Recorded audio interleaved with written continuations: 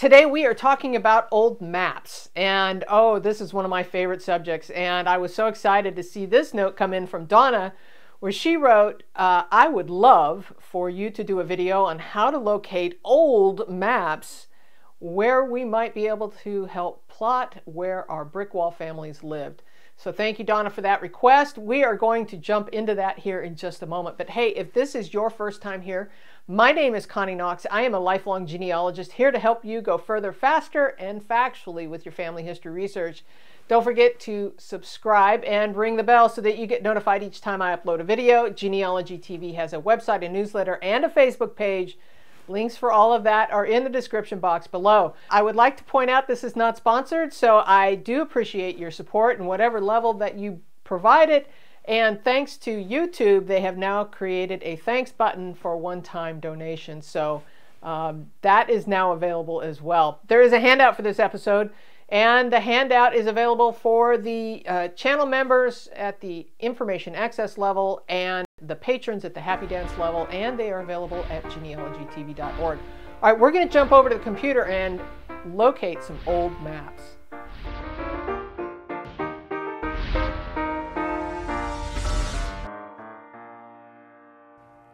I'm so excited about this because maps are one of my very favorite things to do in genealogy research, and they are some of the coolest finds. And I have to start off with this one because this is one of my favorite, coolest maps I have ever found. This one is from 1885 in Laramie, Wyoming. As you can see, it came from the state archives. The cool part about using state archives for map collections is a lot of times you can download high resolution maps, and look at the detail. I mean, I can zoom in, I can see the scratch marks on some of this. Okay, so the cool thing is, in this particular map, if we go zoom in a little bit, so here you can see the railroads in Laramie, Wyoming, but it also gives you the street level information. And if you get really down into the granular level, you can see the people who owned the properties at these various locations. And so, of course, you know me, I have to play with graphics. And so what I did was I took that same map, and here it is on my computer, and I downloaded the really high resolution image, and I have outlined where my family lived. This is my Madsen family. These are the Danish folks who lived in Laramie, Wyoming. This is Christopher Madsen's property. And so, you know, you can sit there and add stuff with any paint program, add little boxes or whatever. I was putting together this video a while ago about my ancestors. This was the Gem City grocery store that they owned. So it's kind of cool. I mean, there's just all kinds of stuff. And if we come over here, I make a comment about this is where they worked. My grandmother used to tell me about them walking from their house. She would walk from their house down the street and take their lunchbox to her grandfather and her father while they were working in the railroad yard. So she would walk down the street from the Madsens. So anyhow, maps can really help tell the story. So this is a really a cool one. So now that I've teased you with some very cool maps, I think one of the very first places that you should look for maps is at the state archives in which you are researching. I would say that they probably have one of the largest collections of maps out there. The state archives, that is.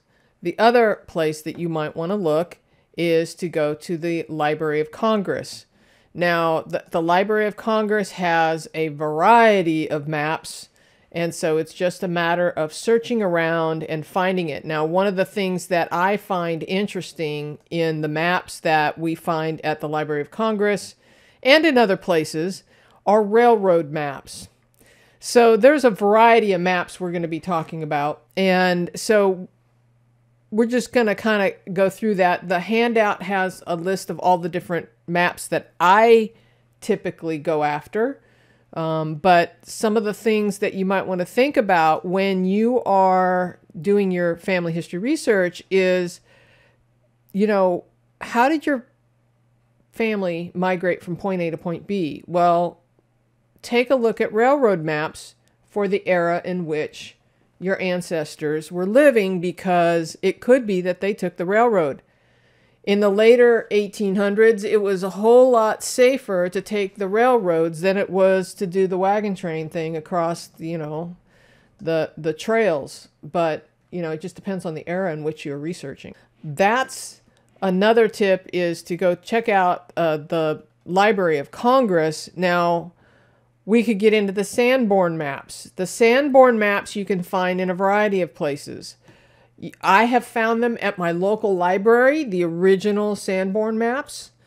I have found them here on the Library of Congress. Sanborn maps were insurance maps. These maps were created, insurance companies could assess the value of the property and how safe they were. So these Sanborn maps are incredibly helpful.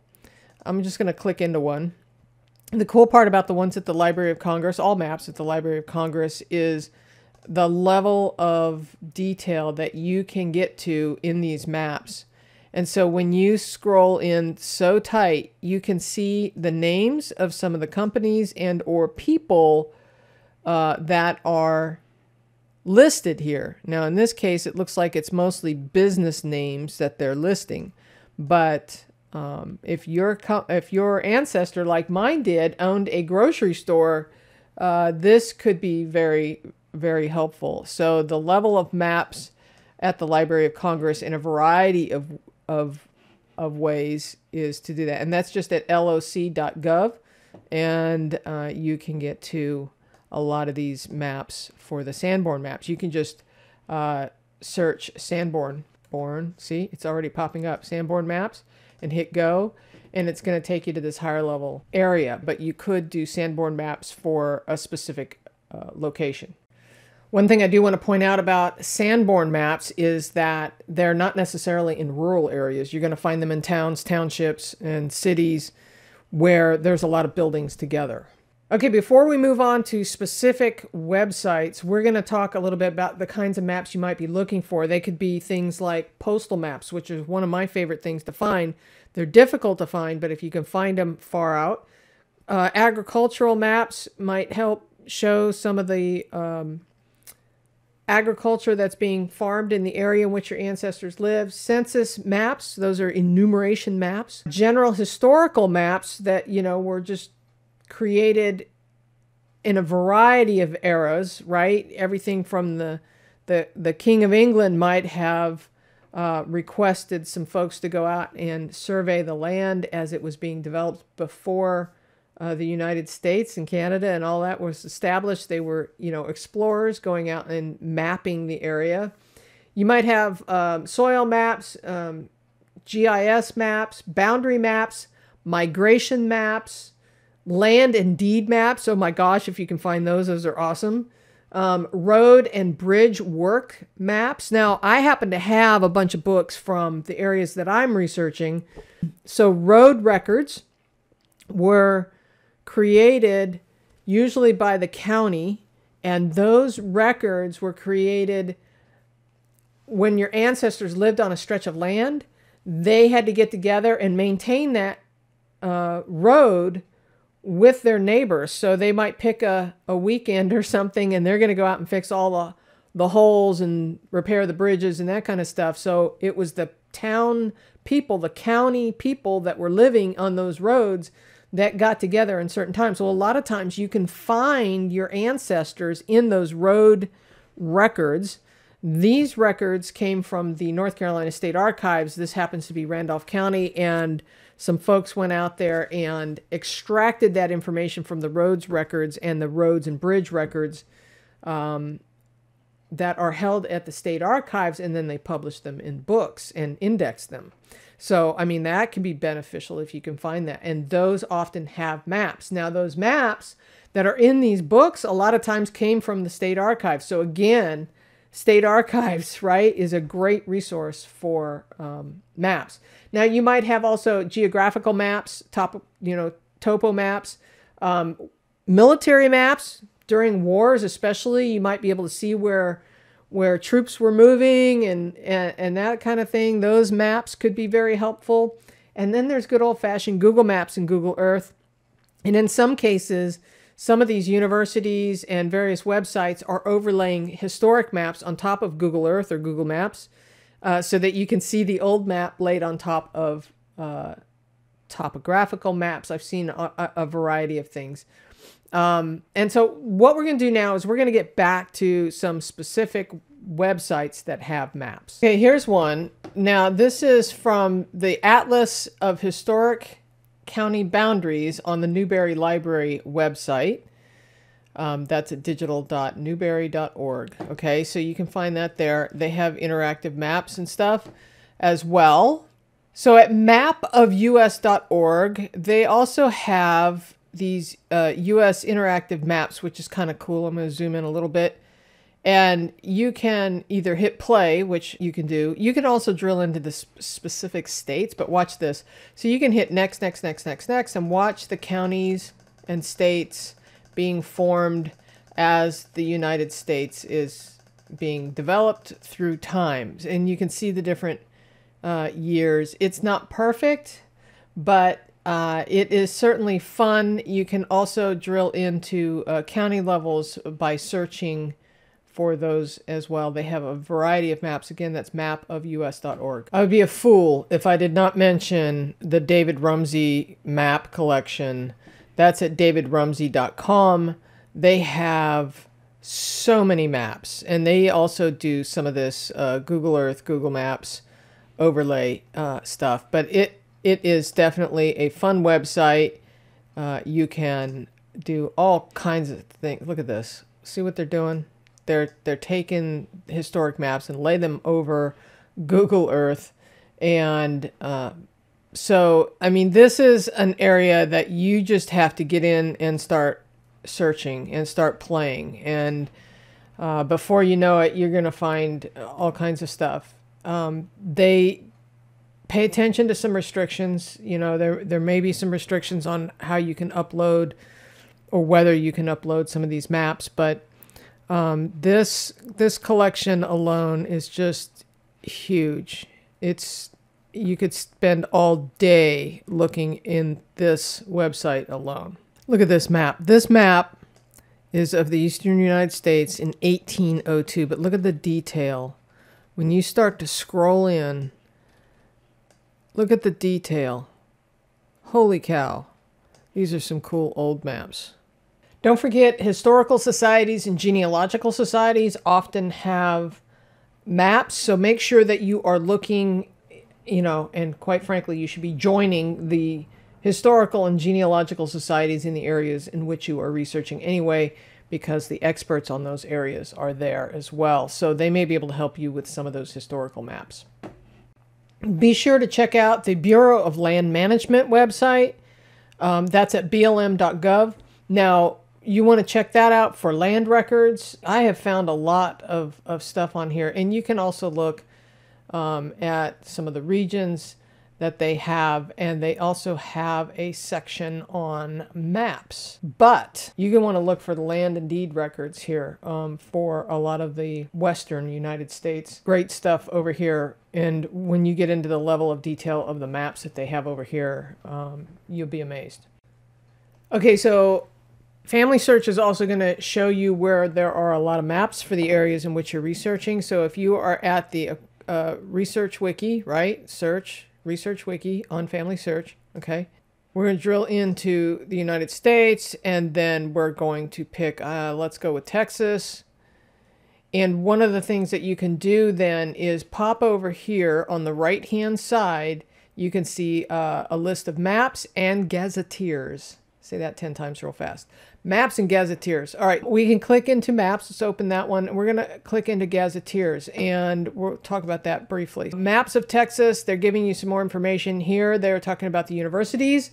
And again, universities are a huge resource for maps, and a lot of times they're the only place you're going to find some of the maps, those historical maps. So you'll want to be checking those university websites, and Family Search points you to a lot of them with these hyperlinks, okay? Gazetteers. So gazetteers are kind of a collection of, it's a place to figure out if you've got some backwoods kind of name and you're not sure where this is, you can use gazetteers to help you figure out where they are. So there are some online gazetteers. I know for North Carolina, there is actually a printed book that I use quite often. Check out the gazetteers on Family Search. They may be able to help you. Also know that at Ancestry, if you go to search and you go to card catalog, we come here and then we can drop down to maps, atlases, and gazetteers.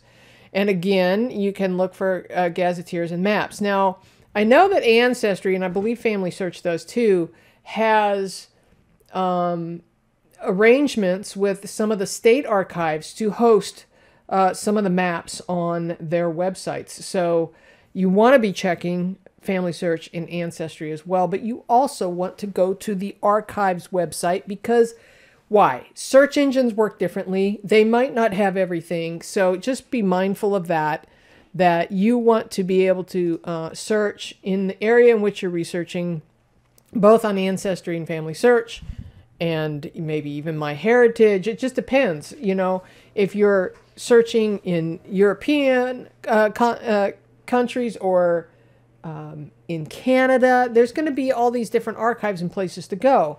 But maybe you start with Ancestry and Family Search, but then get outside the box and go search in other places. So one of the cool things you can do, I'm here on the usgs.gov website, and I'm on the topo maps view, and you can pick a location and you can pin a location, and then it's got historic maps listed here, right?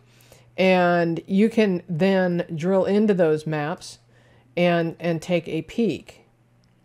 So if we want to see the map, let me see if I can zoom in. And we can continue to zoom. Now, on the front end of this website, there's a whole explanation as to the transparency and how it can overlay with current maps. And you can download JPEGs and all kinds of stuff. Now, you can download some of these maps and then bring them into various software. I have been playing around with Deed Mapper.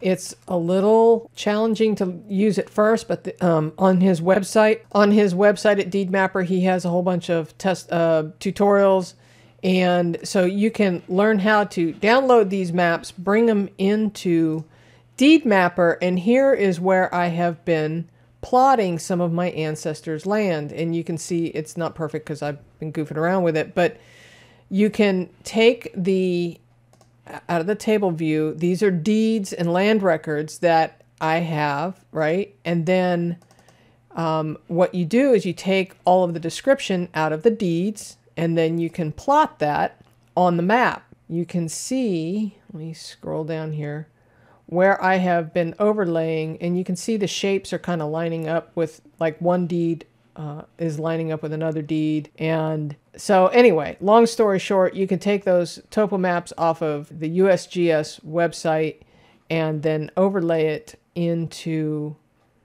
Deed Mapper.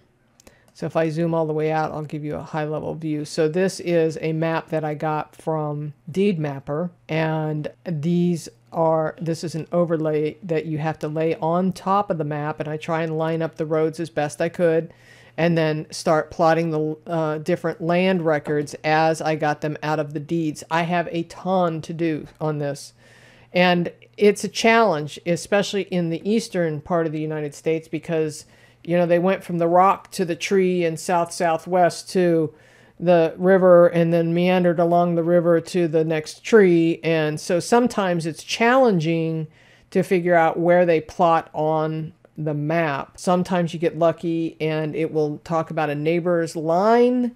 And sometimes if you can figure out the neighbor's property, then you can figure out your property. But Deed Mapper is certainly another part of our mapping conversation. So one last thing I wanted to show you taking it back to the very first map I showed you in Laramie, Wyoming.